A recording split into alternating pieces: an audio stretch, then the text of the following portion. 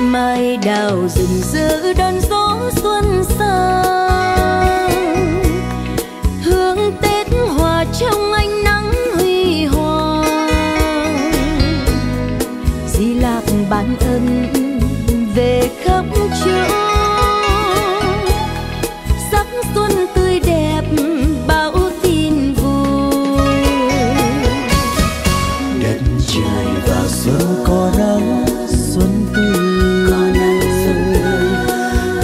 trái nở hoa thơm ngát đất trời. Muôn loài hoan ca mừng nắng mới, đón xuân Di Lạc đón niềm vui. Xuân đã về trên muôn hoa, hoa đẹp tỏa hương quanh ta, chứa chan niềm tin bao la, thế gian cùng vui reo ca. Đón mừng mùa xuân mới, xuân đã về trên quê hương, xuân Di Lạc xuân yêu thương, phát ban niềm vui muôn phương, cất cao lời ca hân hoan. Chào mừng mùa xuân sang, hương trầm về bay theo gió đông đưa, áo mới ngày em đi viếng lễ chùa. Tắm xuân đẹp mãi mãi, đón xuân Di Lạc đón niềm vui.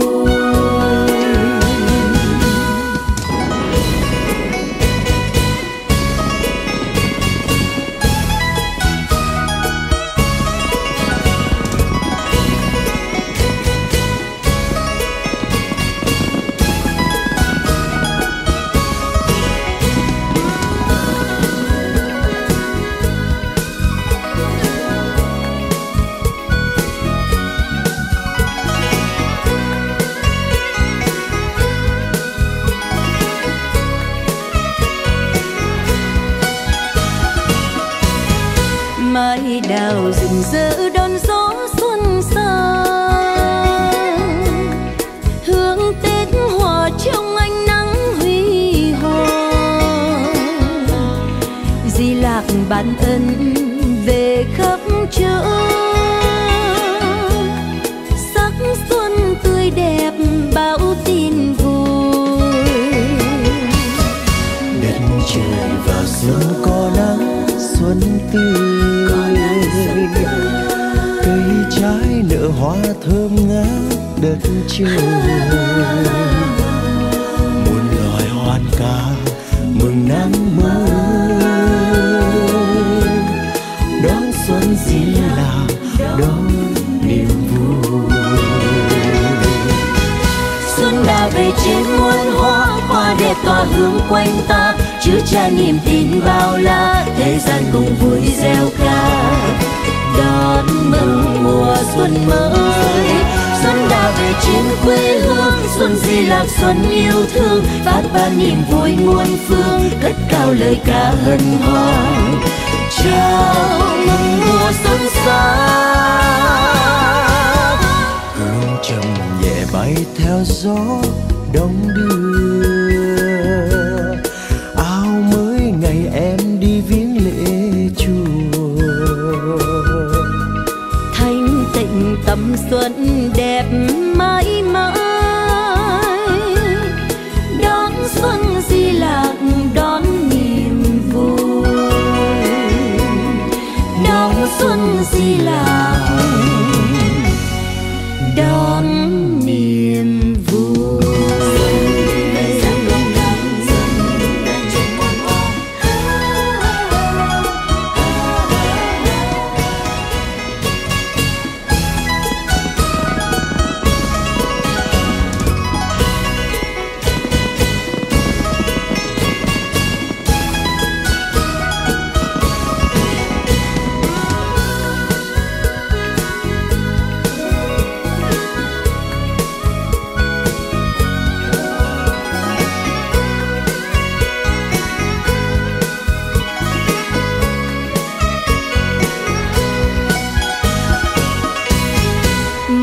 đào rừng rỡ đón gió xuân sang, hương Tết hòa trong ánh nắng huy hoàng.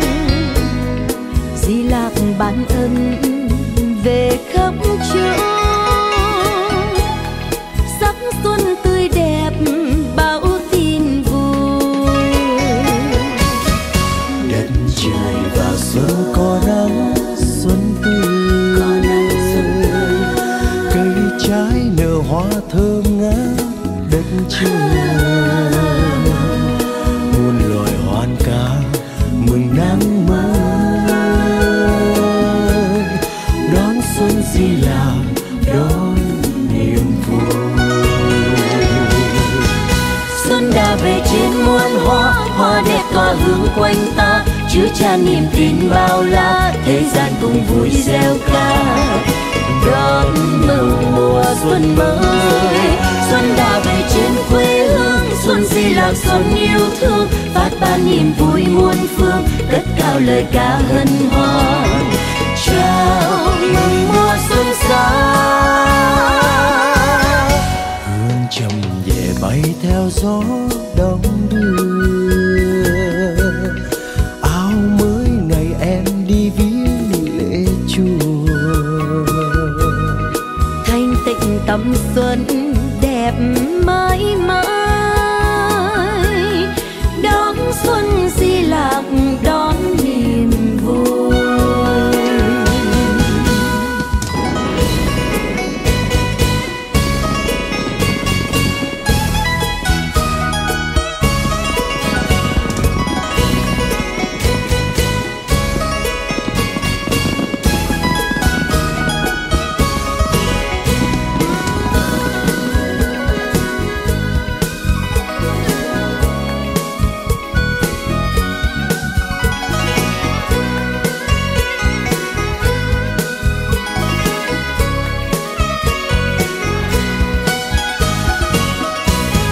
Mái đào rừng rỡ đón gió xuân sang,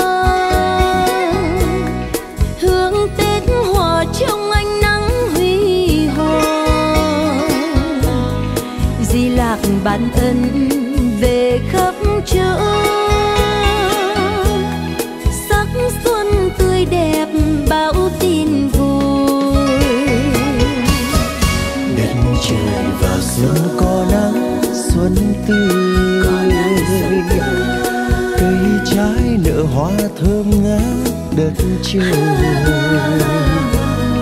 Muôn loài hoan ca mừng nắng mới, đón xuân Di Lạc đón niềm vui. Xuân đã về trên muôn hoa, hoa đẹp tỏa hướng quanh ta, chứa chan niềm tin bao la, thế gian cùng vui reo ca. Đón mừng mùa xuân mới, xuân đã về trên quê hương, xuân Di Lạc xuân yêu thương, phát ban niềm vui muôn phương, cất cao lời ca hân hoan. Chào mừng mùa xuân sang, hương trầm nhẹ bay theo gió đông đưa. Áo mới ngày em đi viếng lễ chùa, thanh tịnh tâm xuân đẹp mãi mãi, đón xuân Di Lạc đón niềm vui. Đón xuân Đi, ra đi, cô đẹp phút. Đi ra chỗ lên, đi lên. Anh Dũng. Anh quay cái gì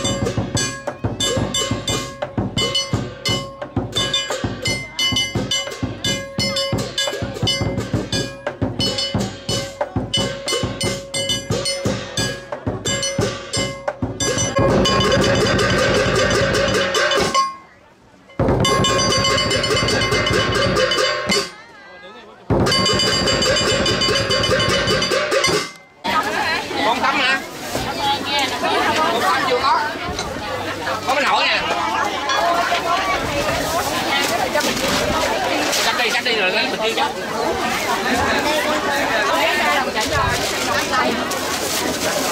Quay ngoại cảnh rồi này đẹp. Con đường năm nào cũng vậy. Thành ra ngày Tết năm ngoái cũng vậy, nghe thấy không? Rồi. Rồi quý vị cứ xin hãy đi quý vị cho bỏ vô mấy cái nhỏ giùm tôi. Rồi đó. Hay gì vậy Phật? Hai kia đâu? Cái gì có biết ông này không? Cách nào? Giả sử đi. Ra bỏ ra đây, bỏ hoài. Cô Huệ, bà con nào có nào bỏ vô mấy đứa nhỏ, bỏ vô thì cái đó thầy cũng về nở gì cho nó mấy cháu.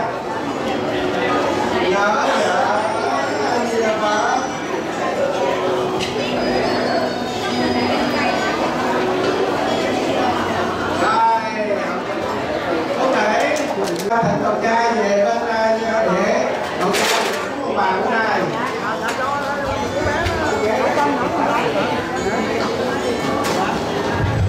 Rồi,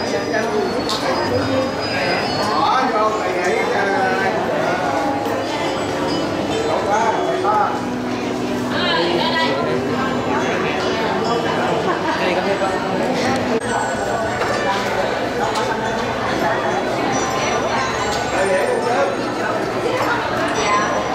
thầy có thầy Huệ Quang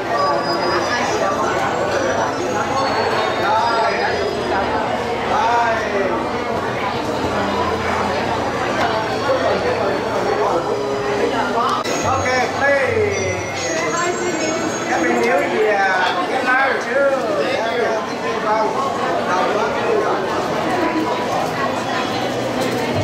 Bà con nào chưa có lì xì thầy ở trong vòng này chừng vài ba phút nữa thầy rời đây. Quý vị có lì xì không? Không có lì xì nữa. Xin quý vị bước qua bên đây thầy chúc Tết cho quý vị thì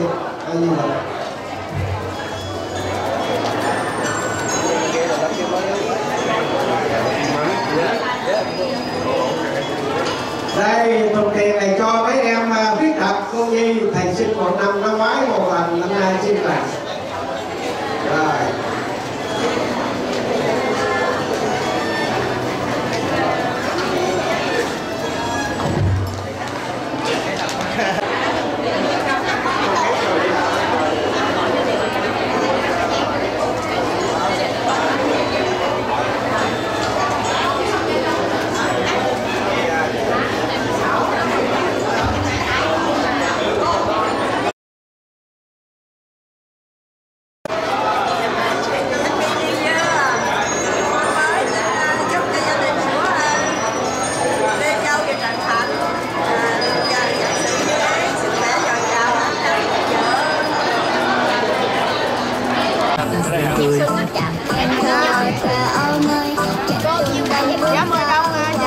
Mừng ngày Tết trên khắp quê tôi, người xa chung xa vắng vô năm, dù đi đâu anh cũng nhớ về chung người bên xa.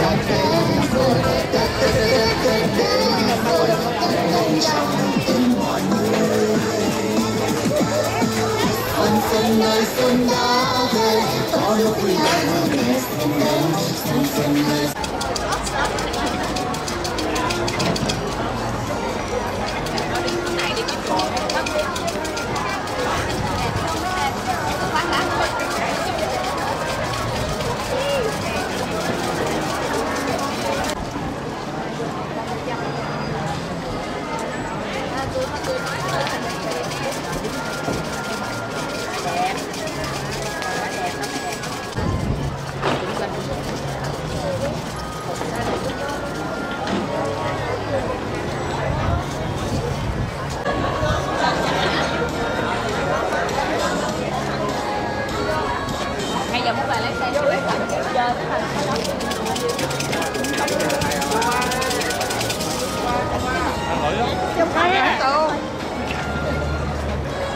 Con nhìn lên quay đi gửi thế giới luôn nha.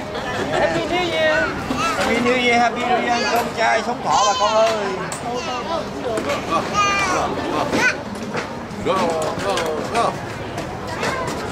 ba bốn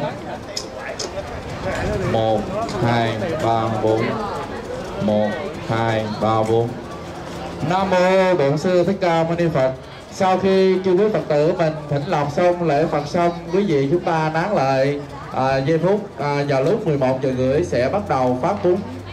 Vì chúng ta dùng chai thân mật và ở không khí ngoài dùng những cái thực phẩm chai nhẹ, rồi sau đó mình trở lại nơi khuôn viên trong chính điện của chùa Huệ Quang để chúng ta thỉnh lộc, hoặc là chúng ta ra ngoài đây ngồi và chúng ta đúng 11 giờ rưỡi sẽ bắt đầu cho chương trình phát dùng bún bì cũng như văn nghệ của ngày hôm nay. Hãy đi đầu Phật. Năm mới con chúc và đi đẹp quá.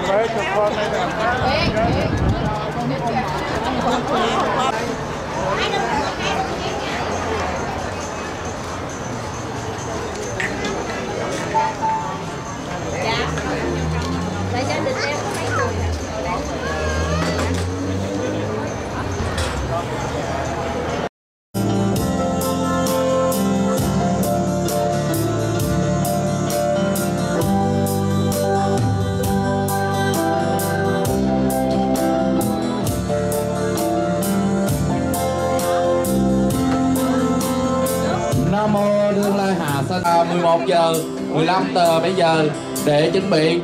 Chúc quý vị thay mặt cho ban tổ chức tại nơi tổ đình chùa Huệ Quang xin chân thành cảm ơn quý vị đã những năm qua đã ủng hộ cho mái chùa của Huệ Quang được vững bền, và kính chúc quý vị được một năm an khang thịnh vượng. Bây giờ trước khi để bắt đầu khai mạc chương trình, bây giờ Huệ Đức đếm 1 2 3 xin quý Phật tử chúng ta đồng lớn tao lên là chúc mừng năm mới nha. 1 2 3 chúc mừng năm mới. Xin quý vị cho một tràng pháo tay thiệt là lớn để bắt đầu khai mạc cho chương trình văn nghệ ngày hôm nay. Xin bắt đầu cô Helen bắt đầu bước vào chương trình. A Di Đà Phật. Nam mô Bổn Sư Thích Ca Mâu Ni Phật. Trước thềm năm mới, đạo tràng Huệ Quang của chúng con xin kính chúc quý vị và Phật tử một năm mới an khang thịnh vượng, vô lượng chiết tường, thân tâm an lạc. Để mong chương trình ngày hôm nay nhạc phẩm được mang tên Đại Phật Quan Âm cho chú Hát Bửu trình bày. Xin mời chú lên sân khấu. Xin quý vị Phật tử cho một tràng pháo tay cho chú Pháp Bửu, nhạc phẩm được mang tên Lại Phật Quan Âm.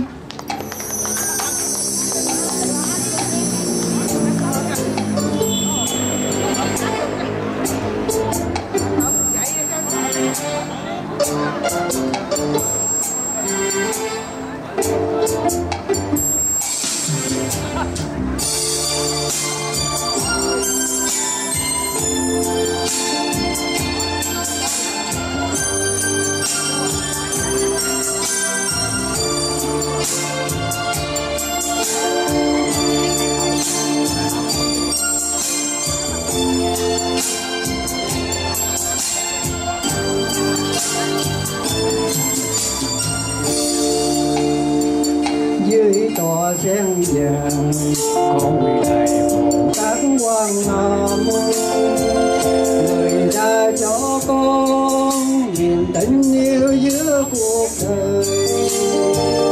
Quan Âm Bồ Tát hiền thâu 12 quyền lớn lòng mênh mông, cứu giúp bao người hoặc rừng khổ nạn từ bi đầu đời.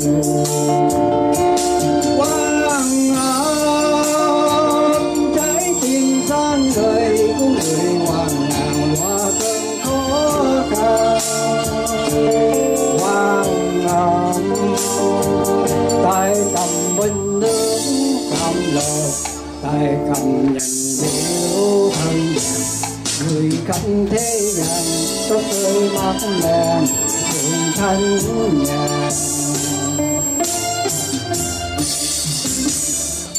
Dưới tòa sen vàng thường trầm to ngắt nhân gian, lại phân Quán Âm chiều con qua bên bên đời, cho con đường sống đời an vui, cho con đường sống đời tươi tươi.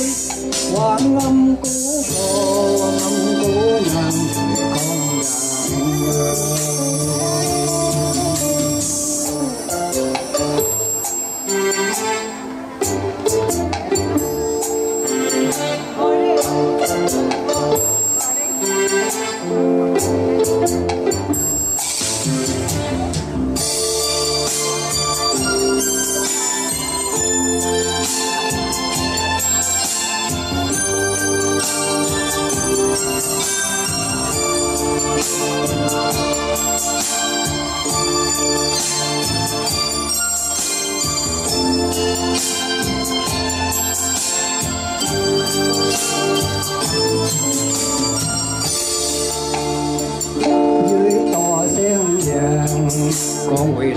Bồ Tát Quang Nam, người ra cho con niềm tình yêu giữa cuộc đời.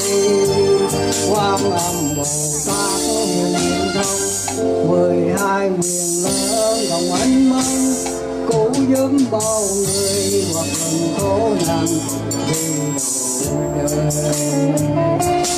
Quang âm trái tim sáng ngời cứu người hòa cơn khó khăn. Quang âm tay cầm bình nước cầm lò, tay cầm lệnh liễu thân, người cầm thế gian có cười mát mẻ tình thân nhà. Dưới tòa sen vàng chọc to nhân gian, lại phân quán non nhiều con hoa vẫn đời, cho con được sống đàn vui, cho con được sống để sinh tươi. Quang âm cứu khổ, quang âm cứu nạn, con là người cho con được sống để an vui, cho con được sống để sinh tươi. Quang âm cứu khổ, quang âm cứu nạn, con là người cho con được sống để an vui, cho con được sống để sinh tươi. Quang âm cứu khổ, cứu nạn để con là người. A Di Đà Phật.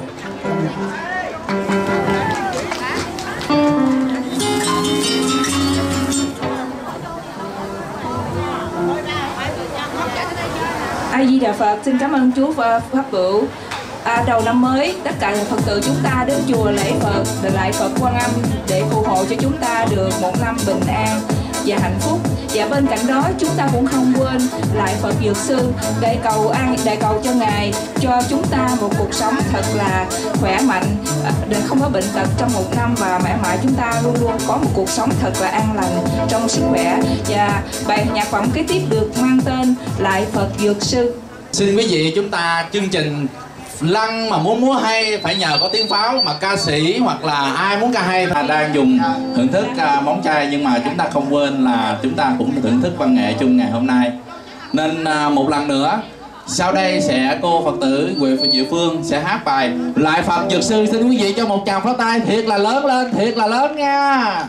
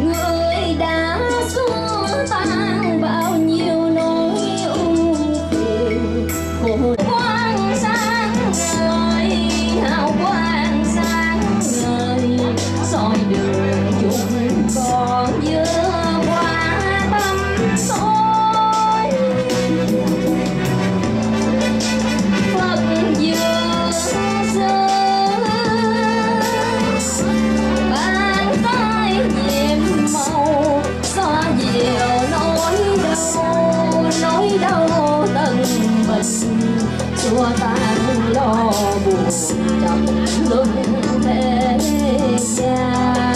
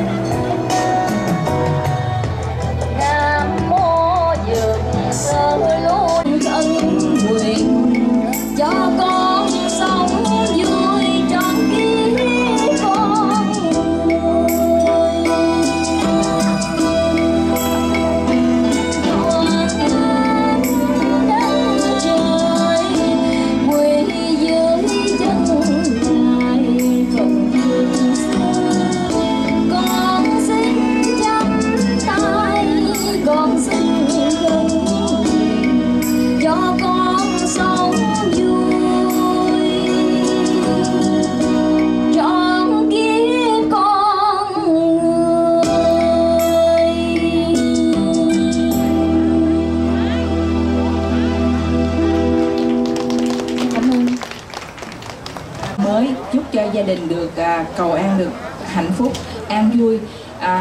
Con xin kính mời tất cả các quý vị Phật tử có mặt ngày hôm nay. Nếu quý vị nào muốn lên hát thì trở lại sân khấu gặp con để ghi tên, để chúng ta cùng hát cho nhau nghe một ngày đầu năm mới được vui vẻ.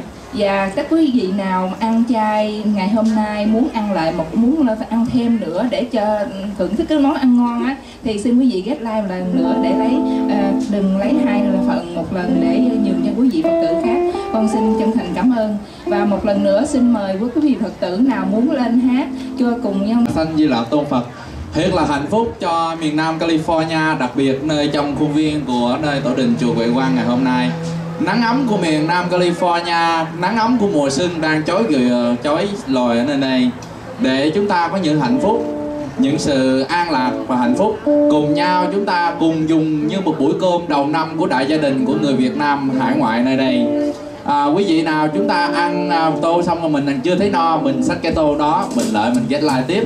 Bữa nay chung vui ngày Tết để chia sẻ với nhau. Và chúng ta cũng không quên là mở rộng lòng từ, mở rộng sự yêu thương. Chúng ta hãy giúp đỡ các trẻ em, cô nhi, quả phụ, khuyết tật. Ban tổ chức từ thiện, mọi cái quỹ, mọi tịnh tài của quý vị đưa cho ban tổ chức từ thiện, thì tổ đình chùa Huệ Quang, ban từ thiện của nhà chùa lấy cái quỹ đó để đi cứu trợ các trẻ em, cô nhi, quả phụ, khuyết tật ở Việt Nam cũng như các đất nước khó khăn đang cần sự cứu trợ. Sự chung vui của ngày Tết là sự chia sẻ với nhau, chia sẻ hạnh phúc, mở rộng lòng từ, mở rộng trái tim, sẽ mở rộng được nhiều sự an lạc về đến với chúng ta. Và như hàng năm, hôm nay là ngày mùng 1, vào thứ Bảy của tuần này là lễ chuyến đi hành hương của Los Angeles. Năm nay chuyến Los sẽ góp vào ngày 13 tây tháng 2 năm 2016, tức nghĩa là mùng 6 Tết của chúng ta. Chúng ta sẽ đi lên chùa Tây Lai, Thiền viện Chân Nguyên và các chùa vùng phụ cận của nơi vùng Los Angeles và chùa Thái Lan ở trên đó. Quý vị nào có mua vé hành hương, nhu cầu đi hành hương để chúng ta đảnh lễ Đức Thế Tôn vào một ngày, những ngày năm mới của Tết Bính Thân, thì xin quý vị chúng ta lên bàn thư ký gặp quý sư cô Nguyên hoặc sư cô Pháp Dân ở trong bàn thư ký của nhà chùa Huệ Quang đã có sắp sẵn, và những chiếc ghế vẫn còn trên xe vẫn còn. Và chuyến thứ hai là chuyến San Diego, chúng ta sẽ lên tu viện Lộc Quyển và tu viện Thiền viện Đại Đăng. Chuyến San Diego sẽ góp vào ngày thứ Bảy, ngày 20 tây tháng 2 năm 2016. Vé của hành hương vẫn còn, quý vị có thể mà chúng ta có nhu cầu đi hành hương để chúng ta cứ bước lên trong khuôn viên chánh điện nơi bàn thư ký để chúng ta đăng ký để chúng ta đi hành hương đầu năm. Hành hương đầu năm đó là nét đẹp cổ truyền của Tết của Việt Nam. Thập tự hoặc là đảnh lễ đến các chùa vào ngày đầu năm, ngày mùng 1 nơi quê nhà của ngày xa xưa. Cũng như vậy ở nơi hải ngoại đây, chúng ta cũng không quên đi cái Tết cổ truyền của mình, tiếp tục sự văn hóa đẹp của người Việt nơi hải ngoại. Chúng ta đi hành hương đầu năm để đảnh lễ Đức Thế Tôn, đảnh lễ chư Tôn Đức và cầu nguyện được một năm được an khang và thịnh vượng. Một lần nữa thay mặt cho nơi tổ đình chùa Quang kính chúc quý vị được an khang thịnh vượng, phước họ miên trường. Và nơi chúng ta dùng ở đây và chúng ta muốn dùng những thực phẩm chay thêm phong phú hơn nữa. Vậy phước lộc đầy đủ. Nam mô Đương Lai Hà Sanh Di Lặc Tôn Phật. Xin quý vị chúng ta, vị nào chưa có get like lấy thực phẩm thì xin bước đến hàng để get like lấy thực phẩm. Và vị nào muốn dùng thêm thì mình cũng có thể đến để chúng ta lấy bún mì thêm để chúng ta dùng. A Di Đà Phật. Vậy tiếp theo chương trình xin mời cô Helen trở về sân khấu để chuẩn bị hướng dẫn chương trình nơi đây. Ở ban nhạc đậu tràng Huệ Quang của chúng ta, nhà anh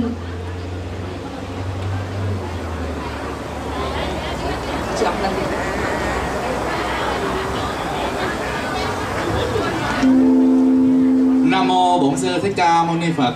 Kính thưa chư quý Phật tử, những tràng pháo chỗ đàn lễ giao thừa, những khuôn viên, những lễ hội của Tết giao thừa, tối giao thừa vừa qua là sự ban tổ chức của Hòa Thượng Viện Chủ Tổ đình chùa Huệ Quang đã tổ chức hiến tặng cho chúng ta để đồng bào, đồng hương hải ngoại của chúng ta nơi đây được có một ngày Tết cổ truyền của Việt Nam, đặc biệt nơi miền Nam California.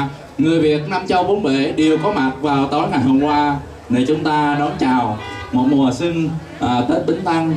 Vì vào giờ này chúng con đã nhận thấy Hòa thượng viện chủ tổ đình chùa Huệ Quang, Hiệu thường Minh Hạ Mặn đã quan lâm nơi khuôn viên của sân khấu của chúng con. Vì vào giờ này chúng con xin kính cung thỉnh Hòa thượng viện chủ quan lâm lên khán đài để gửi lời chúc Tết cho đồng mưa hương hải ngoại. Nam mô Bổn Sư Thích Ca Mâu Ni Phật. Năm mới chúng ta cho một tràng pháo tay ăn cơm với ánh nắng của California rất là đẹp. Xin quý vị, hôm đêm giao thừa có đẹp, có vui không?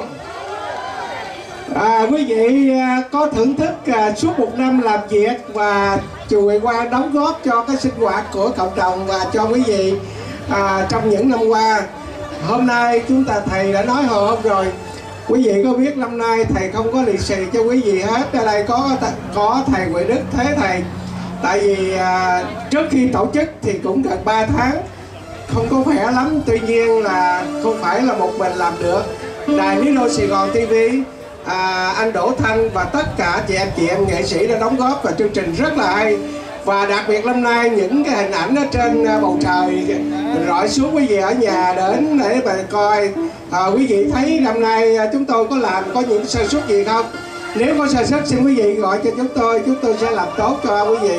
Tất cả chúng ta đem tổ chức hay là làm một cái việc gì mà thánh thiện cho người khác được vui, nhất là đêm giao thừa để gợi nhớ cái hình ảnh quê hương của chúng ta, thì đó là cái hạnh phúc đó nó sẽ lúc nào nó reflect, tức là phản ảnh để cho mình lại trở lại. Cho nên khi một năm nay quý vị mà có làm một cái việc gì công ích từ thiện, đều là những cái điều đó quý vị đừng có thấy rằng là chúng ta mất, mà tất cả những cái điều đó đều có thể đem lại cho cái hạnh phúc của mình. Cũng giống như mặt trời chiếu vào mặt kiến nó phản ảnh lại cho cái ánh sáng cho mình. Chúng tôi hôm nay ngày rằm, bữa nay là khởi đầu cho năm thứ 3, ngày Mùng Một đầu tháng, và rằm là khuyến khích trong cái năm nay ăn chay và giữ gìn cái trái đất xinh tươi này, làm cho nó đẹp và môi trường, và nhớ là thực tập thể dục, ăn uống giữ gìn, và chúng ta sẽ có hạnh phúc trong tay. Chúng ta phải nắm bắt. Chúng tôi xin thật sự là từ bây giờ bận đồ như thế này là tại vì đẩy đồ ăn bên kia không có lên bận áo đẩy đồ ăn đó quý vị. Cho nên tất cả chúng ta thấy rằng cái hạnh phúc nó không phải là ngồi trên cao, mà chỉ cần làm một cái công ích nào đó hiến tặng cho người khác, giàu là một cái hành động nhỏ thì chúng ta đều là hành động thánh thiện hết. Chúng tôi kính chúc quý vị một năm được an lạc và sự như ý. Cảm ơn tất cả quý vị khán giả. Quý vị Phật tử cho một tràng pháo tay nữa. Quý vị thấy cái nón lá này là nhớ quê lắm phải không? Để trở lại tiết mục chương trình này, xin mời tất cả anh chị em nghệ sĩ trong đạo tràng của chùa Huệ Quang.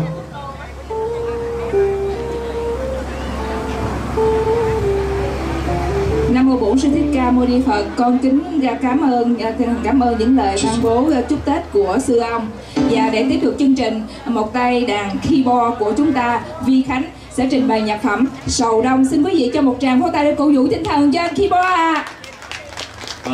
Vi Khánh xin chào các cô chú, các chị, các bạn.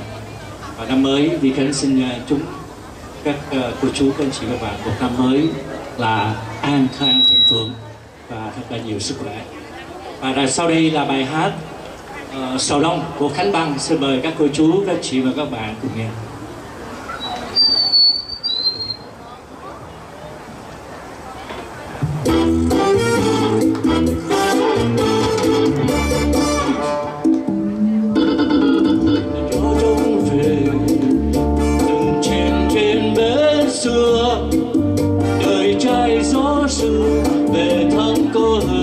tìm bao nhớ thương mà sao phố vườn vắng, cầu đông con đến bao giờ, rồi mai ta sẽ ra đi phương trời, biết đâu trên đường mà neo từ ly, biết đâu cuộc đời mãi mãi đổi thay mà tôi vẫn còn nhớ phút giây ban đầu. Ngày Mùng bước chân rồi. Đần thôi nhớ mong diều theo gió đông, tình yêu xa bần vào nơi cuối trời nhớ. Sầu đông còn đến bao giờ.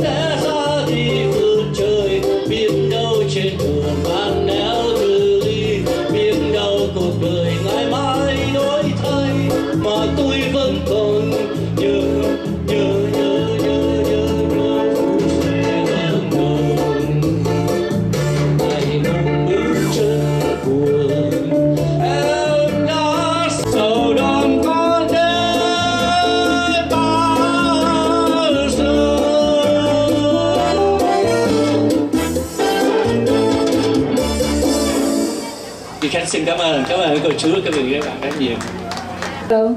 Xin cảm ơn anh Thành hát rất là hay. Và nhạc phẩm kế tiếp được mang tên Cây Cầu Dừa do anh Đạt trình bày. Xin quý vị cho một tràng pháo tay. Cây Cầu Dừa. Hôm nay nhân dịp đầu xuân mới, Đạt xin hát một nhạc phẩm được mang tên, một nhạc phẩm rất dễ thương, mang tên là Cây Cầu Dừa. Là người Việt Nam thì nếu không ai biết cây cầu dừa không phải là người Việt Nam, đúng không ạ? Xin Đạt xin chúc vui, chúc mừng năm mới.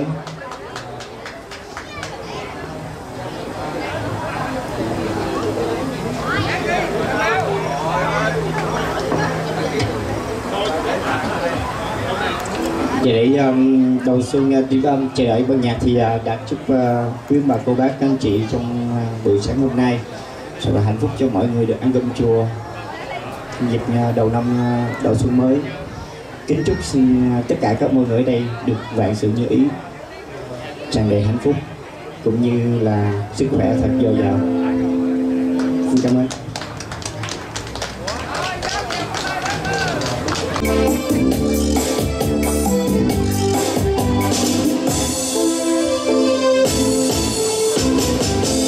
Lâu lắm rồi em về lại chốn xưa, đã lâu lắm rồi em về đi qua cầu dừa. Cầu dừa chân trần lắm em ơi, đi mà không khéo đá như chơi. Môi xoan má đầu chân buốt cao gót làm sao qua cầu dừa. Em ở phố thì quen rồi xe cộ đón đưa, em đã quên rồi quê mình có cây cầu dừa. Cầu dừa anh trai trước em sao, những ngày ta vẫn quýt bên nhau. Cây me trước nhà, cây khế sau ngõ trèo leo mà cùng cười. Vui lắm ai ơi, em đâu rồi em bỏ cuộc chơi, bỏ anh với dơ như cây cầu dừa. Cây cầu dừa sớm nắng chiều em bước theo chồng, em khoe áo hồng bao mẹ đón đưa. Làm sao em nhớ đến cây cầu dừa, nhớ vàng bông bí nhớ con ông bầu sớm chiều. Bây giờ em về xa là cả người lân quê, bây giờ em về anh buồn qua bao nhiêu thời. Còn vừa dân là mới đi chung, em giờ chân bước thấy mông lung. Cây me trước nhà, cây khế sau ngõ trèo leo cùng kỳ. Nói gì sao qua cái cầu dừa trời này, gì sao qua cầu dừa này, nước ngọt lại nên lọt dài ra bò chưa được nước qua, thấy không? Qua thử coi anh nhớ năm nào lội thịt lội rù rầm mà giờ ai vậy trời, đâu ra cái hỏi này gì thân. Quá yêu thương vui lắm ai ơi, em đâu rồi em bỏ cuộc chơi, bỏ anh bơ vơ như cây cầu dừa, cây cầu dừa gió nắng chiều mưa. Em bước theo chồng em khoe áo hồng, bao kẻ đón đưa, làm sao em nhớ đến cây cầu dừa, trở về không bị nhớ con ông bầu sớm chiều. Bây giờ em về xa lạ cả người lân quê, bây giờ em về anh buồn qua bao kỷ niệm. Cầu dừa dân là lối đi chung, em giờ chân bước thấy mông lung, cây me trước nhà cây khế sau ngõ chờ leo mật người. Cầu dừa dân là lối đi chung, em giờ chân bước thấy mông lung, cây me trước nhà cây khế sau ngõ chờ leo mật người. Và xin hết ra, cảm ơn các chị các bạn và cảm ơn nhiều lắm, thấy nhiều. Chúc mừng năm mới.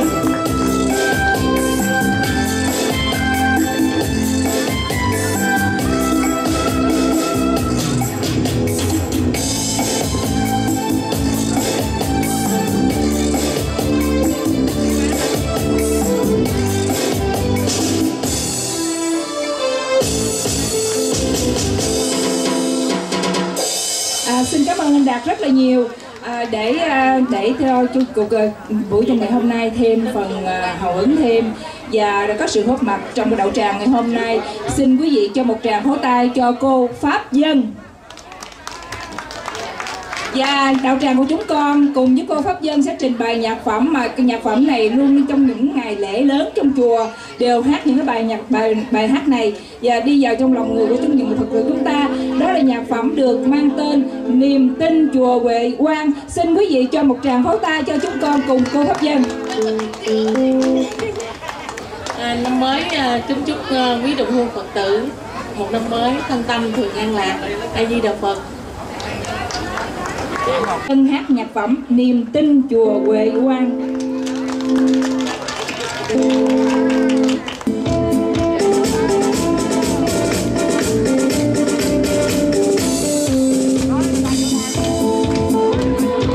Xin quý vị vỗ tay cùng cho chúng con cho bài nhạc thêm cho hào hứng nha.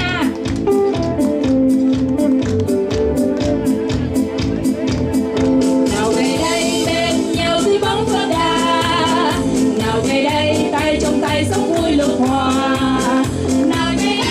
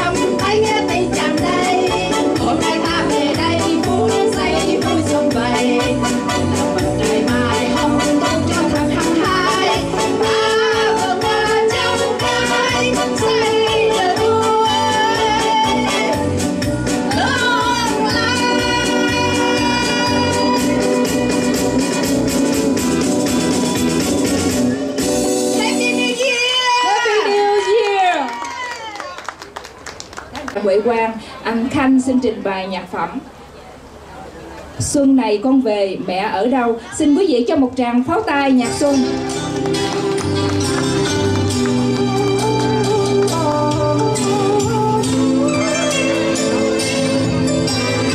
Xin chào quý vị. Happy New Year to everyone.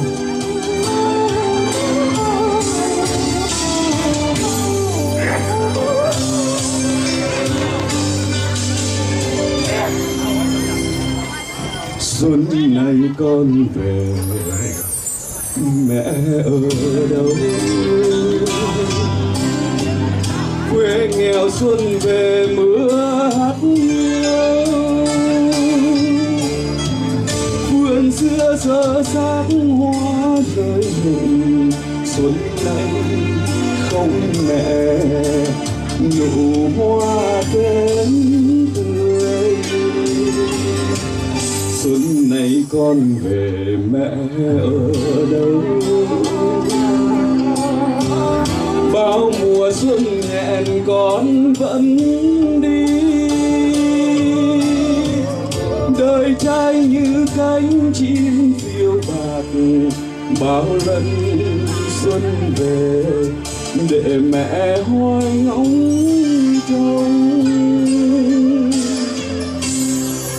Mẹ ơi trong thời chính kiến, bao mùa xuân con chẳng về nhà.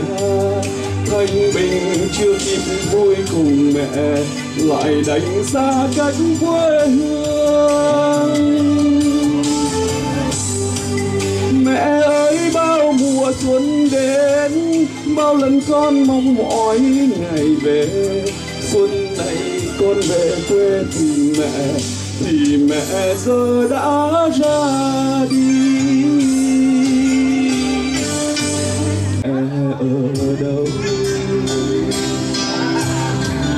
Bao mùa xuân hẹn con vẫn đi, còn đâu năm tháng xưa thơ dại giao thừa bên mẹ, ngồi kể chuyện tích xưa.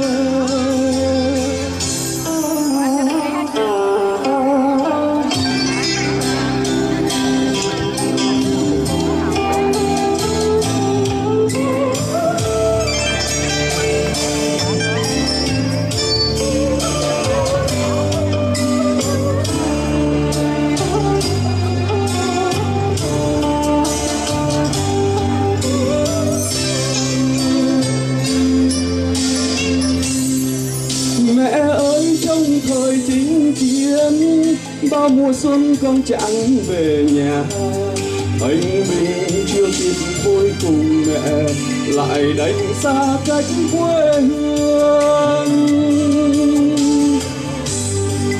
Mẹ ơi bao mùa xuân đến, bao lần con mong mỏi ngày về. Xuân này con về quê tìm mẹ, thì mẹ giờ đã ra đi.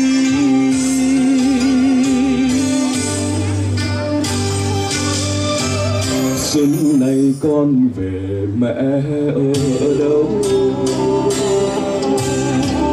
Bao mùa xuân hẹn con vẫn đi,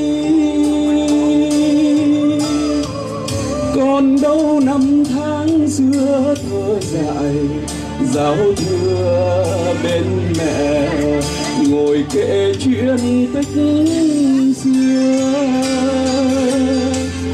Còn đâu năm tháng xưa thơ dại giao thừa bên mẹ,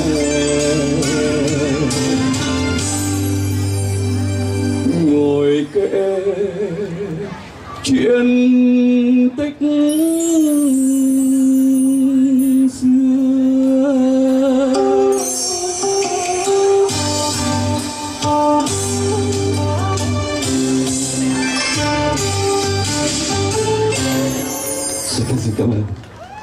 được mang tên Ngẫu Hứng Phố cho chú Châu Nguyễn trình bày. Xin quý vị cho một tràng pháo tay ủng hộ cho chú Châu Nguyễn. Và bên cạnh đó là các quý Phật tử nào muốn lên hát xin lại rằng sân khấu đăng ký với Helen để lên chúng ta cùng hát cho nhau nghe ngày hôm nay. Xin kính chào, chúc một năm mới quý vị Phật tử.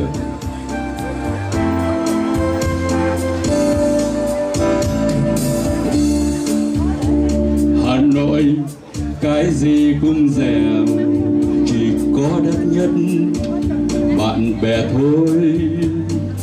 Hà Nội cái gì cũng rẻ, chỉ có quý nhất tình người thôi. Hà Nội có ngày rất buồn, buồn thương đến thế mùa thu ơi. Hà Nội có gì rất vui, rồi nhau ra phố bia hè. Hà Nội mùa đông bạn bè tuổi thơ lội dòng sông phố lô đùa. Hà Nội mùa đông quán đê thơm lồng mùi ngô nướng xem. Hà Nội là em vùng dài thầm kín một thời thiếu núi hoài. Hà Nội mẹ tôi vẫn khăn nâu sầm một đời áo cũ thương con mắt đỏ chờ chồng.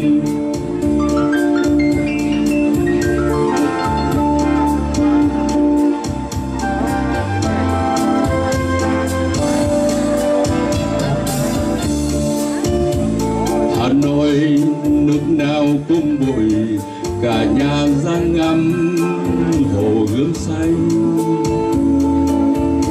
Hà Nội tiết trời giá lạnh, chỉ chờ hơi ấm bàn tay anh.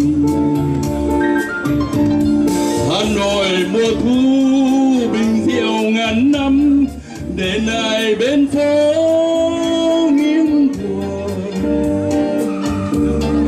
Hà Nội nghìn xưa nối xe ngựa về, đành lòng thương nhớ. Hà Nội đâu một ngày đầy gió, một người không nỡ quay về. Hà Nội năm tôi ước mơ xa vời của người xa quê.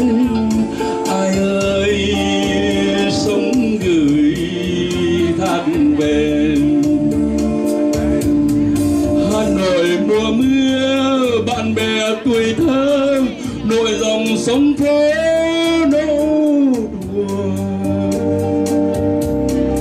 Hà Nội mùa đông quán đê thơm lồng mùi ngô nướng xem. Hà Nội đâu một ngày đầy gió, một người không nỡ quay về.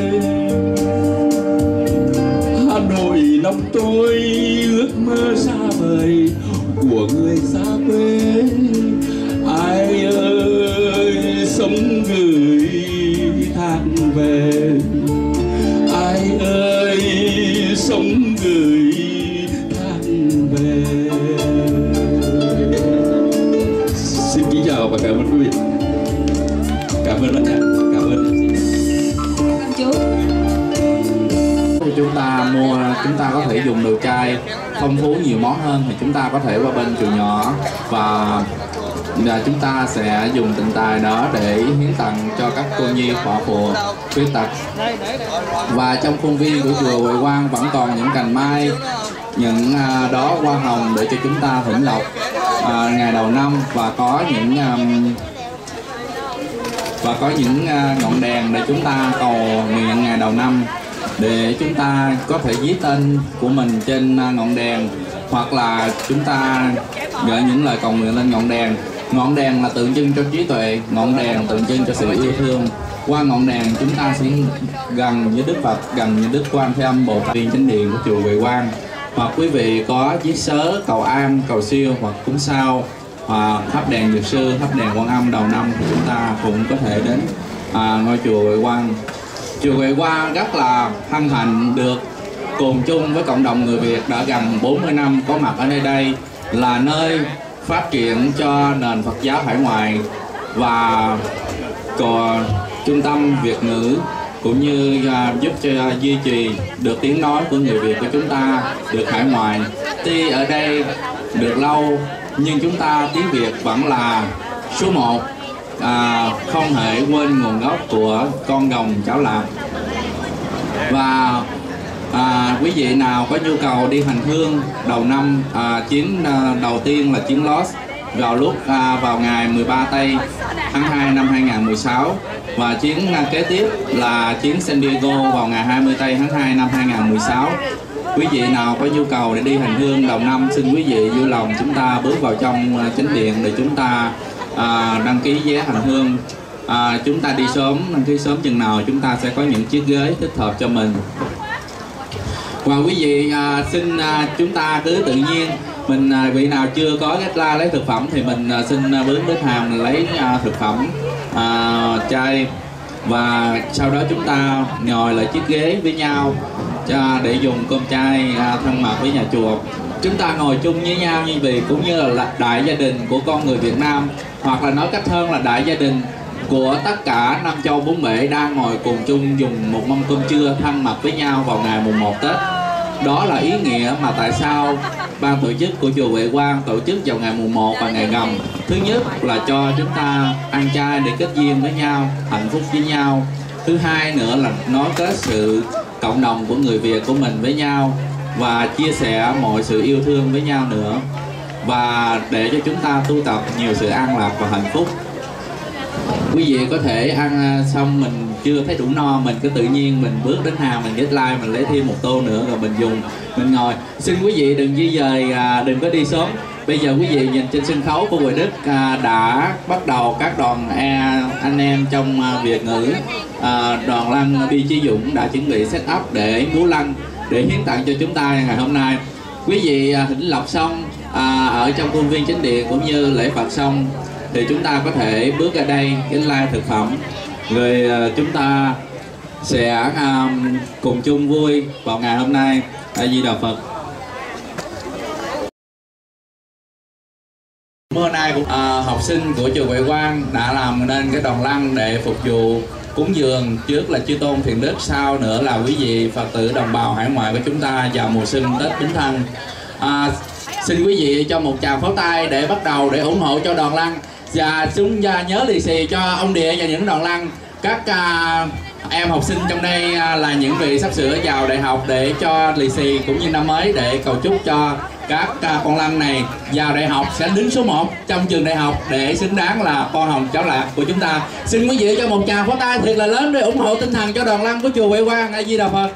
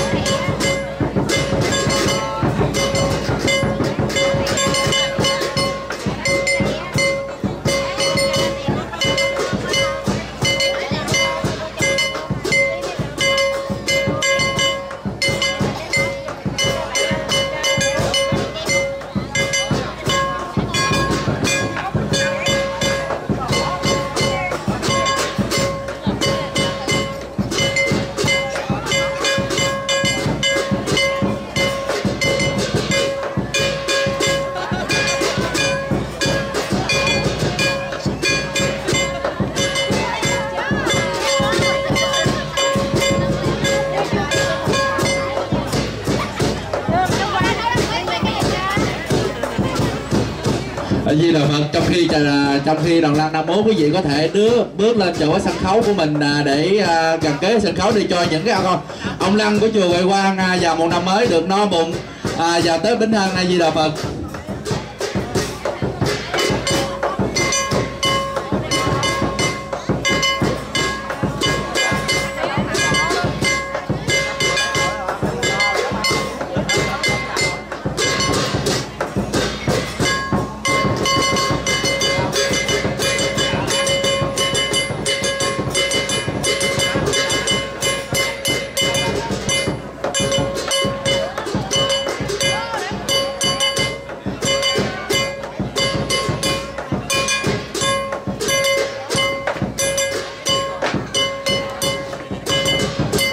Con Lăng của Huệ Quang đã bước xuống sân khấu. Xin quý vị nhớ lì xì cho những chú Lăng của con Lăng của chùa Huệ Quang, những em học sinh của chùa Việt Nam Việt Nữ. Con Lăng tự đưa chúc tụng cho sự hạnh phúc cho gia đình và vạn sự được hanh thông.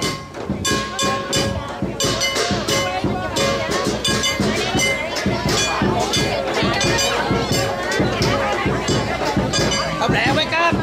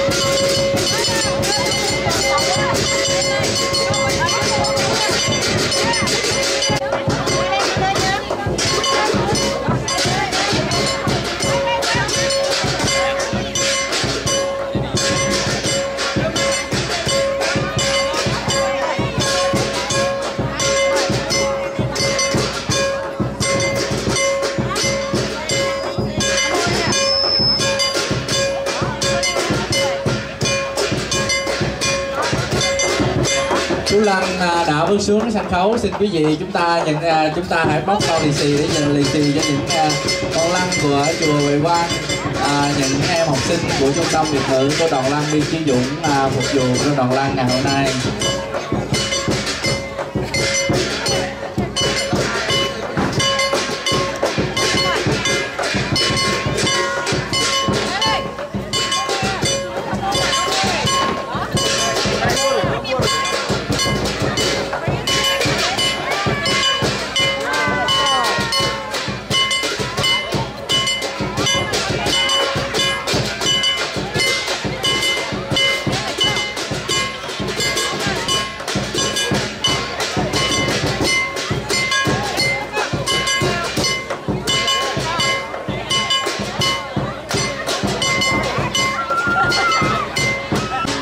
Bây giờ để toàn thể hai con Lăng của chùa Huệ Quang đã bước xuống, quý vị hãy cho một tràng pháo tay để chào đón cho những chú Lăng của chùa Huệ Quang.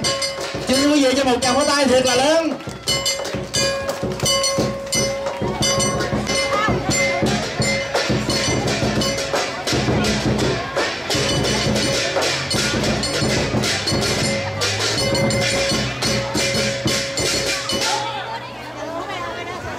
Xin quý vị.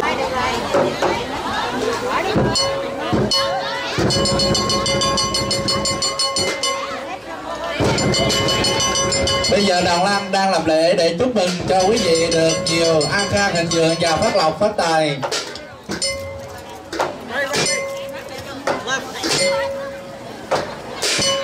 Xin quý vị cho một tràng pháo tay thiệt là lớn nữa cho đoàn Lăng và chúc mừng năm mới. Xin cảm ơn đoàn Lăng của chùa Huệ Quang đã phục vụ cho bà con đồng hương hải ngoại mình vào ngày Tết ngày hôm nay. Xin cảm ơn đoàn Lăng bi chỉ dụ ngày hôm nay. A Di Đà Phật. Và tiếp tục xin trình bày nhạc phẩm cảm ơn để trước tiên là cảm ơn chùa Huệ Quang đã cho chúng ta một bữa cơm cơm chay thật là ngon. Sau đó tôi xin cảm ơn quý vị tới đây để tham dự cái buổi tiệc mừng năm mới. Tôi cũng xin chúc quý vị được sức khỏe dồi dào và tài lộc nhiều.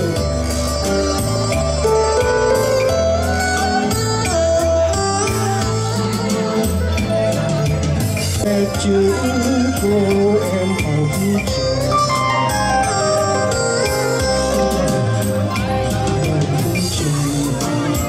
mẹ già từ tay vội gửi cho con. Này là áo len bao nhiêu đêm thâu em ngồi em đan, nay em gửi ra tới chiến trường màn trúc tình hậu phương thương mến. Lá thư nhìn nghe chữ cô em học trò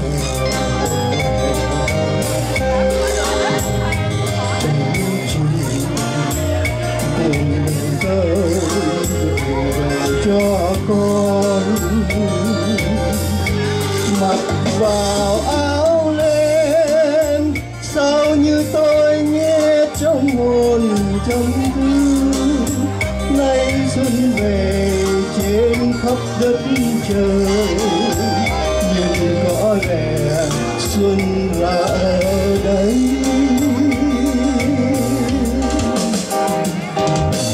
Tôi xin cảm ơn người, cảm ơn ai đã đem những cơn ấm đến với mình.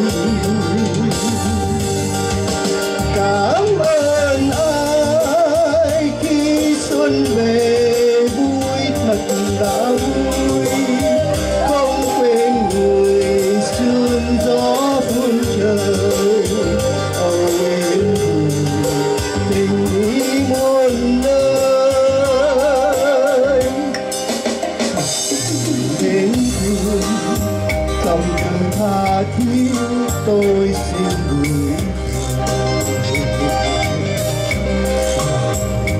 tình yêu và lời của con chúc mừng năm nay và gửi đến em bao nhiêu thương anh dành cho em. Nay xuân về xin hãy yêu đời ta đón đời xuân hồng ngày mai.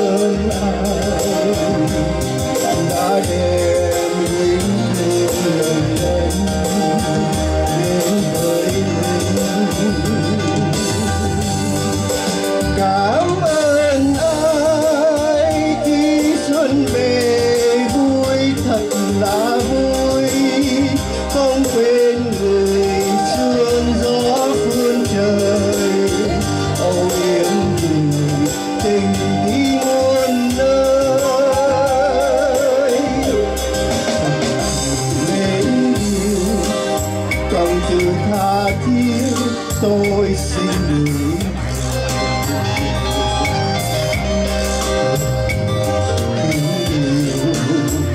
vài lời của con chúc mừng năm nay và gửi đến em bao nhiêu thương anh dành cho em. Nay xuân về xin hãy yêu đời ta đón đời xuân hồng ngày mai.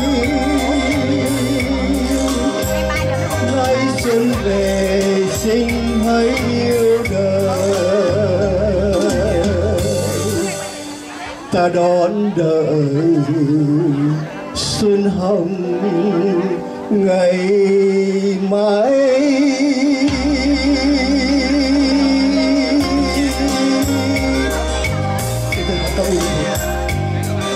Ta hát từ trái tim cho chúng ta, đừng có sợ là mình sẽ hát dở hát hay rồi mình ngại, đừng có sợ, đừng có ngại gì hết, thì các con cũng không phải là chuyên nghiệp, thì hát chỉ giúp vui, hát từ trái tim để mà chia sẻ với nhau những ngày đầu năm mới. Và nhạc phẩm kế tiếp được mang tên Sài Gòn do cô Mimi trình bày. Xin quý vị cho một tràng pháo tay bài Sài Gòn đẹp lắm Sài Gòn ơi. Quý sư phụ cũng như các anh chị trong Phật tử chúc cho tất cả quý vị tại chùa Huệ Quang cũng như quý vị khắp nơi có một mùa bính thân thật là vui tươi, hạnh phúc và bình an.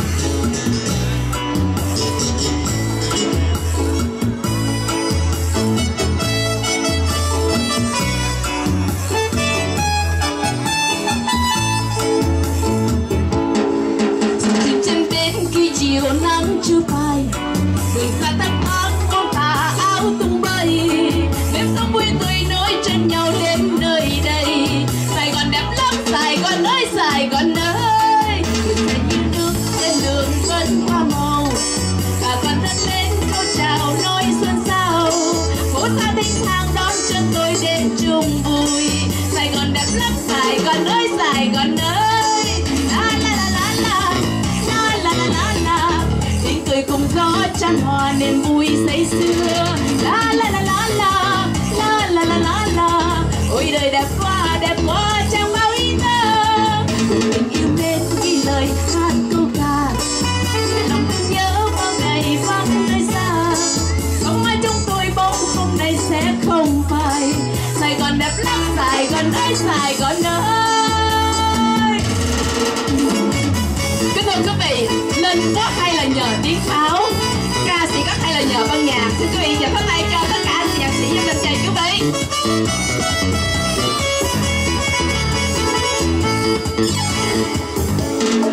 Chiều trên đến khi chiều nắng chưa phai, đường xa tắt thoáng muôn tà áo tung bay, nếu sóng vui tươi nối chân nhau đến nơi đây. Sài Gòn đẹp lắm Sài Gòn ơi, Sài Gòn ơi, đường xe như nước trên đường vẫn có màu, bà con thân đến câu chào nói xuân sao, phố xa tinh thang đón chân tôi đến chung vui. Sài Gòn đẹp lắm Sài Gòn ơi, Sài Gòn ơi, la la la la la la la la la la, tiếng cười cùng gió chan hòa nên vui say sưa. La la la la la la la la la la, tiếng cười cùng nó chan hòa niềm vui ước mơ.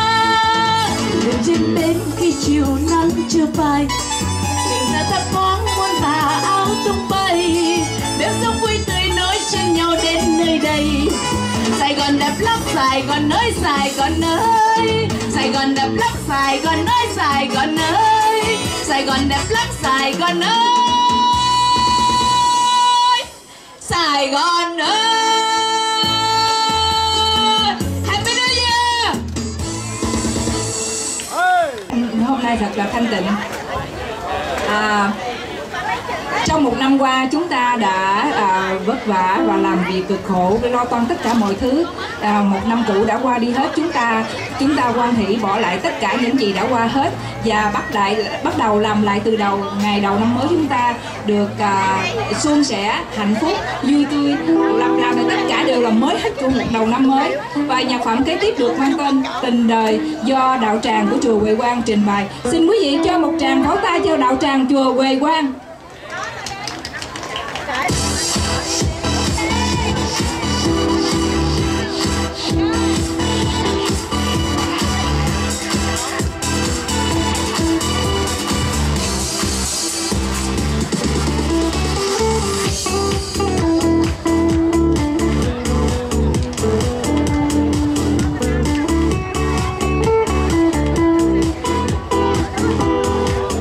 Ngày mai tôi sẽ cố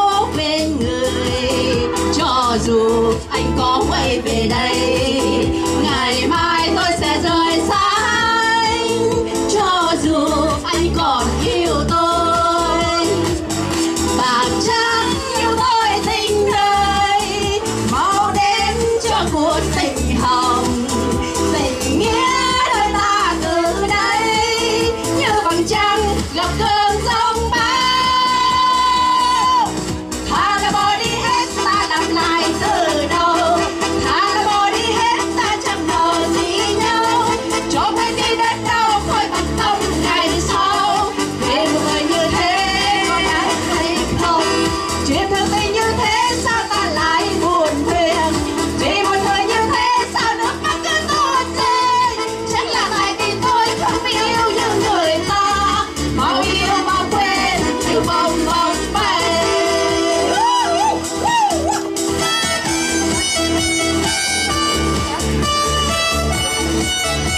Xin kính chúc quý vị một năm mới thật an khang và thịnh vượng, thân tâm an lạc, vô lượng trí tường. Tất cả những gì mình bỏ qua hết để làm lại từ đầu thì năm mới. Xin quý vị cho một tràng pháo tay cho đạo tràng chùa Huệ Quang. Xin một tràng pháo tay đi ạ.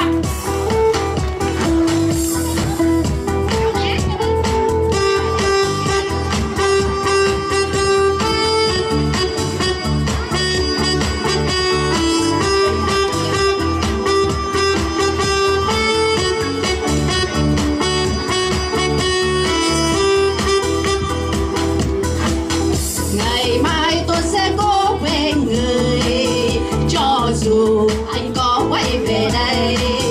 Ngày mai tôi sẽ rời xa anh, cho dù anh còn yêu tôi. Bạc trắng như mối tình này, màu đen cho cuộc tình hồng, tình nghĩa đôi ta từ đây như bằng trăng gặp cơn giông bão. Thà là bỏ đi hết ta làm lại từ đầu, thà là bỏ đi hết ta chẳng nợ gì nhau, cho phải đi đến đâu thôi bằng tâm ngày sau. Vì một người như thế có đáng hay không? Chuyện thương tình như thế sao ta lại buồn phiền?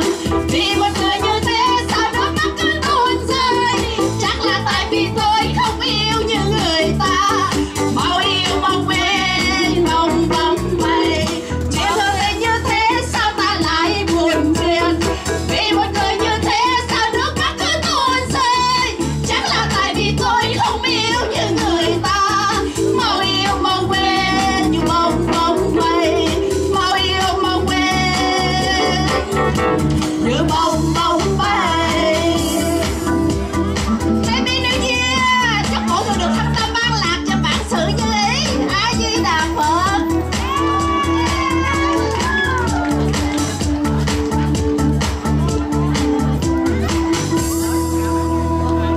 Xin quý vị cho một tràng pháo tay cho đạo tràng chùa Huệ Quang đi ạ.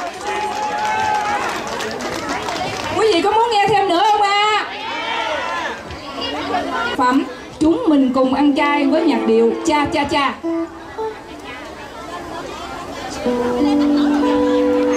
Chúng mình cùng ăn chay, bài này rất là nhộn nhịp và rất là hay. Xin quý vị cho vỗ tay cùng nhau đi ạ.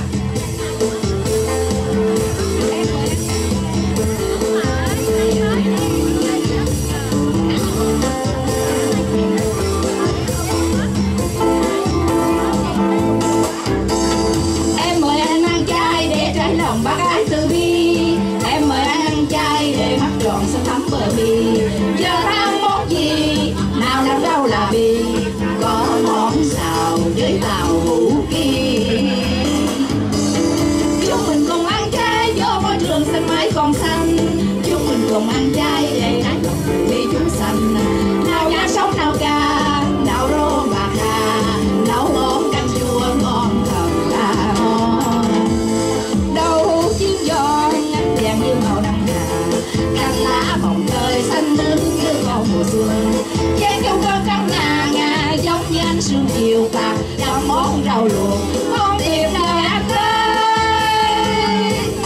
Ngày đám cưới đôi mình thành đại tiệc bằng những món chay.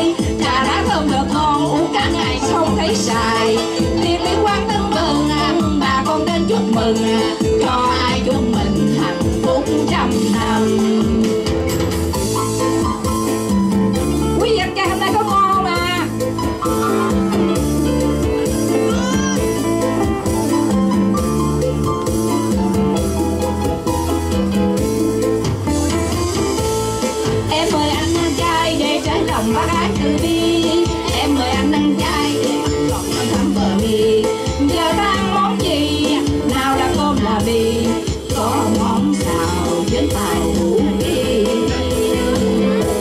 Chúng mình cùng ăn chay cho môi trường xanh mãi còn xanh. Chúng mình cùng ăn chay để bãi đồng vì chúng sanh. Nào giá sống tàu cá, nào tôm bạc hà, nào món canh chua ngon thật là ngon. Đậu hũ chiên giò ngắn vàng như màu nắng hà, canh lá mồng tơi xanh mướt như con mùa xuân. Chế chung con trắng ngà ngà giống như đất sương chiều tà, nấu món rau luộc ngon tuyệt vời anh ơi. Ngày đám cưới đôi mình thành đại tiệc bằng những món chay, trà đá thơm thật ngon uống cả ngày mà không thấy sai. Tiệc liên quan tưng bừng bà con đến chúc mừng cho hai đứa mình hạnh phúc trăm năm. Tiệc liên quan tưng bừng bà con đến chúc mừng cho hai chúng mình hạnh phúc trăm năm.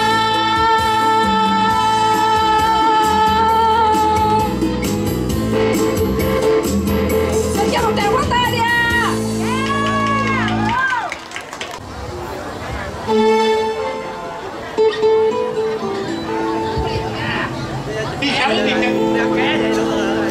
Một lần nữa Vi Khánh xin cảm ơn các cô chú. Bài hát nói về người mẹ.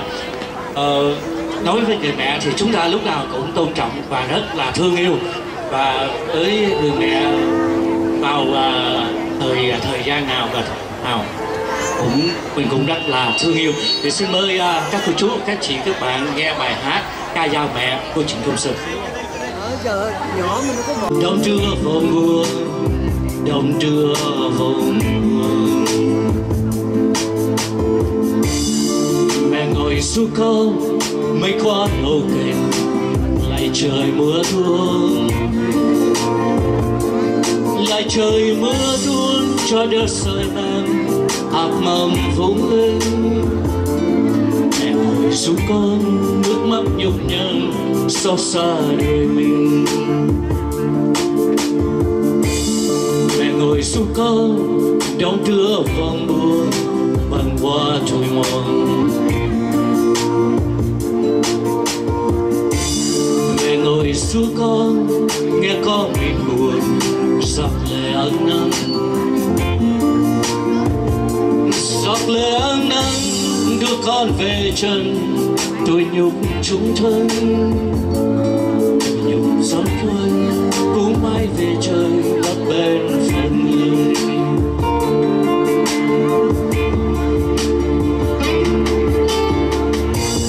Mẹ ngồi xuống con tim hát lên đêm. Mẹ ngồi xuống con xuống mây vào. Mẹ dạy cho con tiếng nói. Mẹ nhìn con đi phút giây bàng hoàng. Mẹ ngồi xuống con đong đưa vòng buồn đong qua tuổi mòn.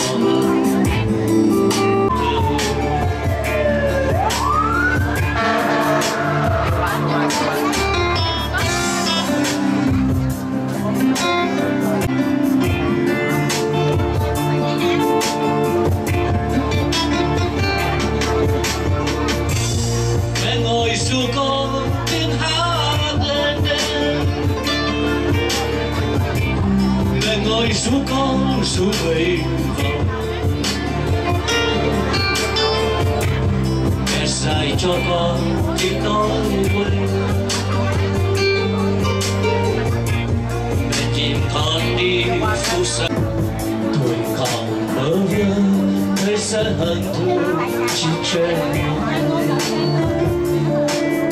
còn bơ vơ thấy sẽ hận thù chỉ trên gương mặt.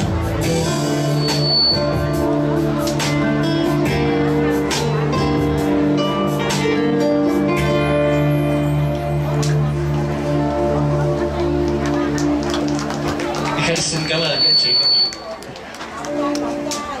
Chúng ta hát ghi tên Hát Cho Nhau Nghe. Xin trở lại sân khấu với Helen để ghi tên cho Helen để hát, chúng ta cùng hát cho nhau nghe. Và nhạc phẩm kế tiếp cho cô ca sĩ Như Thủy trình bày đó là Sóc Sa Bai Sóc Trăng. Xin quý vị cho một tràng pháo tay cho Như Thủy Sóc Sa Bai Sóc Trăng.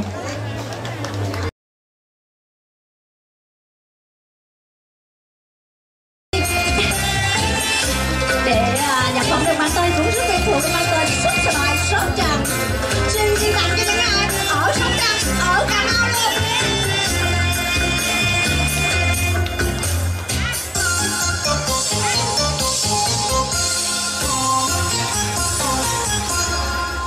Người dân quê tôi Sóc Trăng đã bao đời dòng mùa dài nở, đổi lấy chén cơm thơm ngon như sữa mẹ bác một đời con. Sông quê tôi đâu về ba ngàn, cây trái ngọt dòng mùa xa, đường hoa đường cánh có người bạn qua, tuổi trẻ tuổi yêu ba lứa chiều.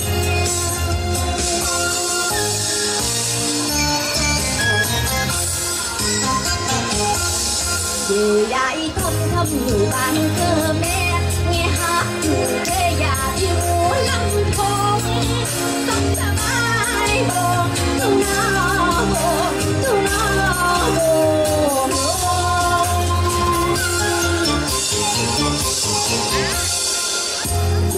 Về quê hương Sóc Trăng, người nghe làng hàng đưa rơm bông. Dù đi bốn biển năm châu, ta quên rồi mới hiểu đầu đau.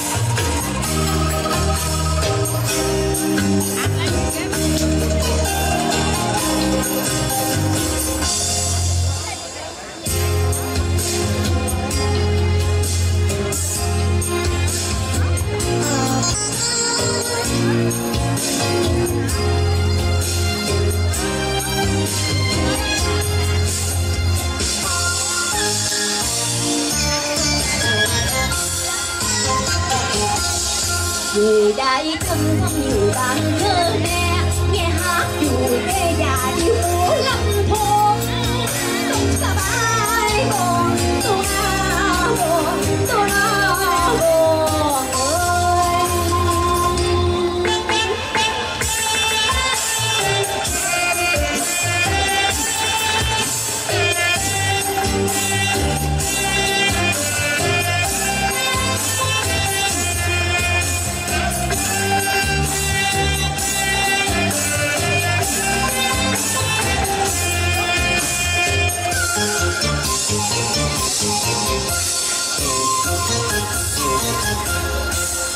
Về đây quê hương Sóc Trăng, nghe làng hàng mưa nở như bông. Dù đi bốn biển năm châu, ta quê rồi mới hiểu lòng đau.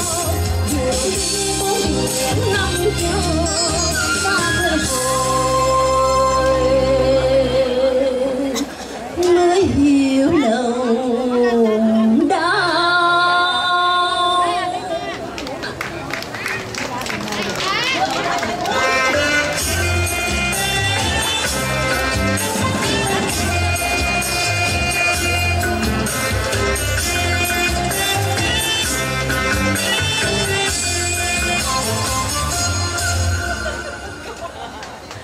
Như Thủy xin thành cảm ơn.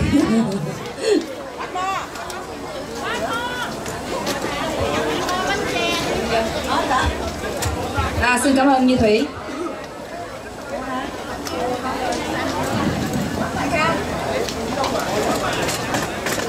Để tiếp tục chương trình, nhạc phẩm kế tiếp được mang tên Mộng Chiều Xuân.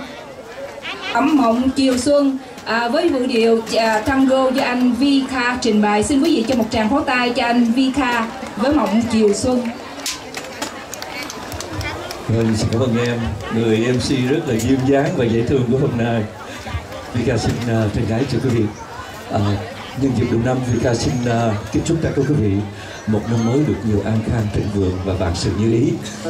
Và một nhạc phẩm bất hủ của cố nhạc sĩ Ngọc Bích, đó là nhạc phẩm Mộng Chiều Xuân. Vika sẽ được chúc vui và chương trình.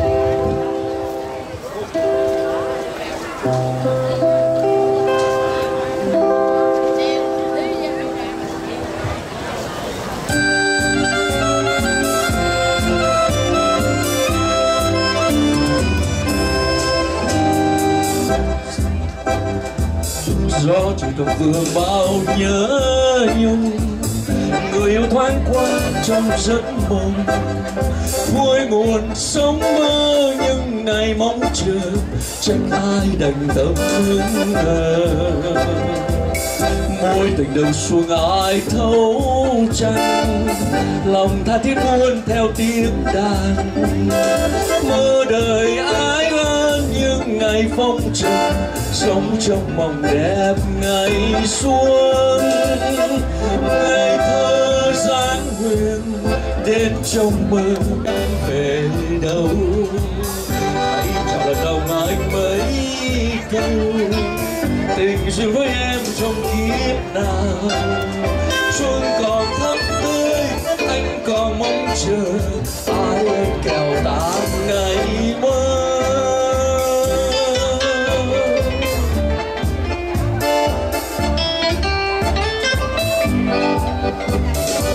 Lời một lần nữa, tôi xin quý vị cho một tràng pháo tay cho các anh nhạc sĩ rất là dễ thương chúng ta, anh Duy Khánh và Vi Khánh.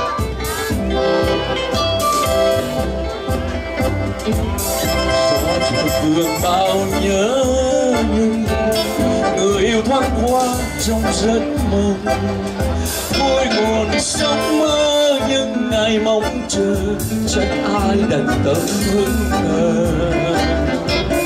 Mối tình đầu xuông ai thấu chẳng, lòng tha thiết buồn theo tiếng đàn.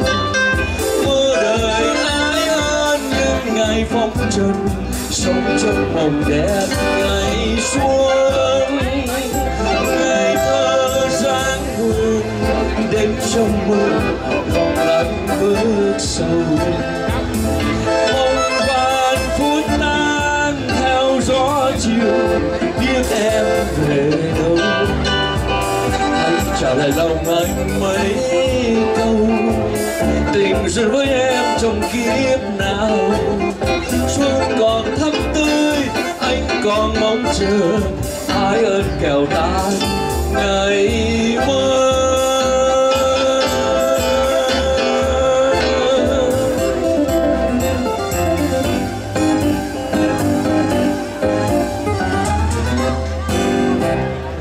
Xin cảm ơn quý vị, chúc mừng năm mới. Xin cảm ơn anh Kha. Xin mời anh Giàu trở lại sân khấu ạ.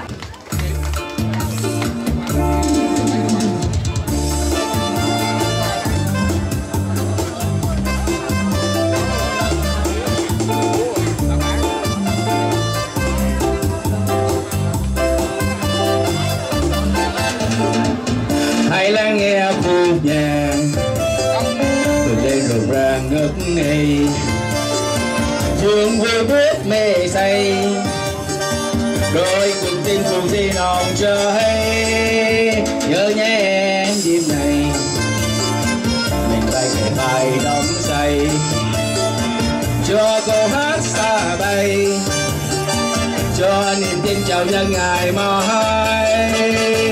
Đền đàn đang khuya kéo lạc lư, ánh mắt em đây trong mộng mơ, và tình đôi ta như muôn bài thơ, nghe hồn chơi với người yêu ơi. Nào cùng vui lên em, thắp sáng lên tình yêu, đến với nhau đêm này mình quay cuộc trong ngỡ ngây.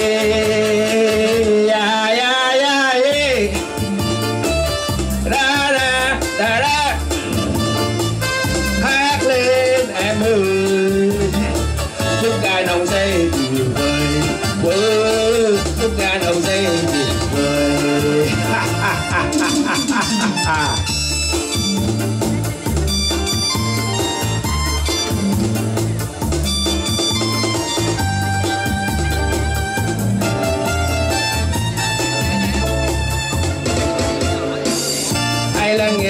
nhịp nhàng từ đây đường làng ngất ngây dương vui bước mê say rồi cuộc tim cùng xin hồng cháy nhớ nhé em đêm này mình bay kề bay đắm say cho câu hát xa bay cho niềm tin chào dân ngày mai nhìn nhận trăng khuya kéo lắc lư ánh mắt em say trong mộng mơ và tình đôi ta như buông bài thơ nghe hồn chơi với người yêu hơi nào cùng với lên lên thắp sáng lên tình yêu đến với nhau đêm nay mình quay cùng trong ngỡ ngây hát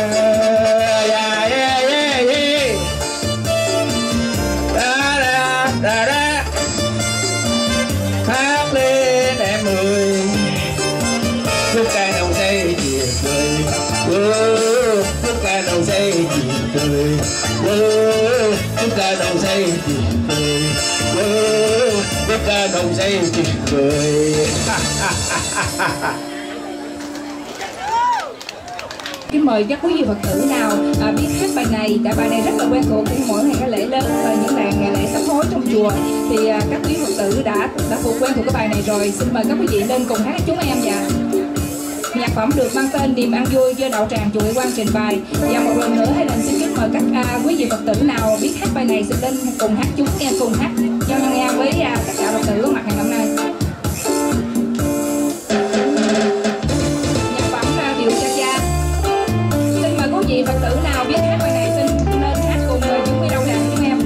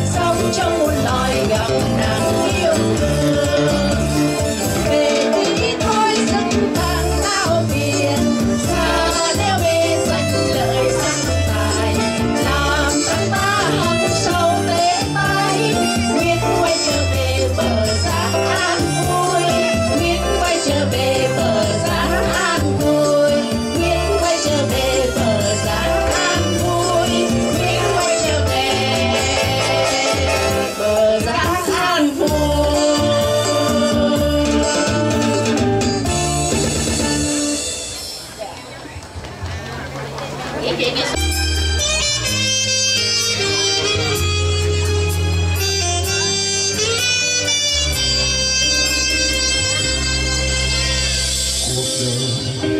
là chốn bể sâu khắc chi thước phim vô thường, tiền tài là thứ chung dung chết đi không mang theo được, danh lợi đến rồi lại sụp lên kiếp sống phong trần, chuyện đời thật khó lường hay mà lòng người nhiều lắm đổi thay. Biết bao giờ trái tim ta sống chân thành, biết bao giờ lòng người thôi hận thù nhau, biết bao giờ thế gian ta sống an hòa, biết bao giờ nước mắt không còn tuôn rơi. Kiếp người nào có là bao, sao không sống cho tốt lành, hạnh phúc gần kề bên ta. Ai ơi cố nên giữ gìn, sắc đẹp chẳng ai bền lâu, tham chi để nên u dày, sang giàu rồi cũng khổ đau. Ở đời họ sống vì nhau, lỡ mọi ngày chân tay ta chẳng còn gì,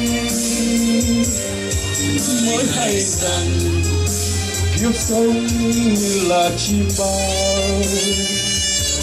Lỡ mai này với tay nhắm mắt lìa đời, chỉ còn lại tội phước theo hỏi ta thôi.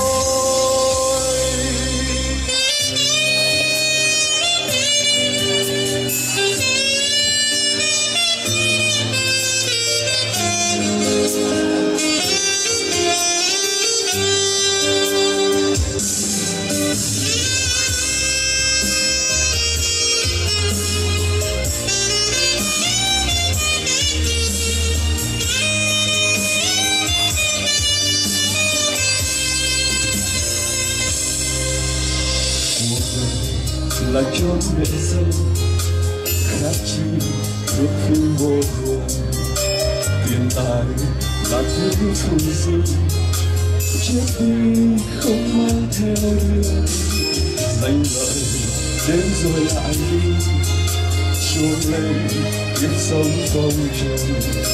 Chuyện đời thật khó lường hay mà lòng người nhiều lắm đổi thay.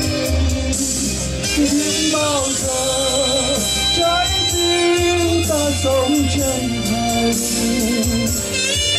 biết bao giờ lòng người thôi hận thù nhau,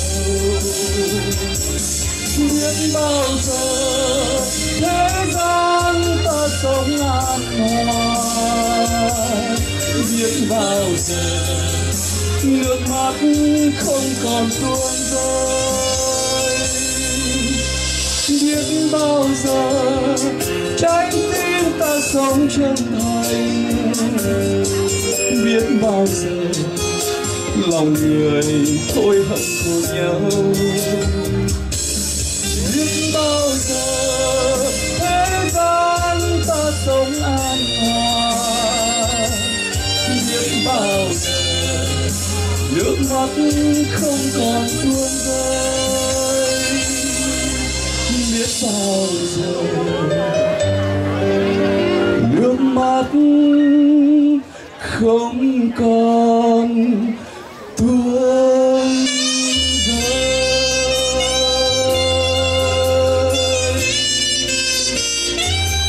Thank you. Xin cảm ơn một lần nữa.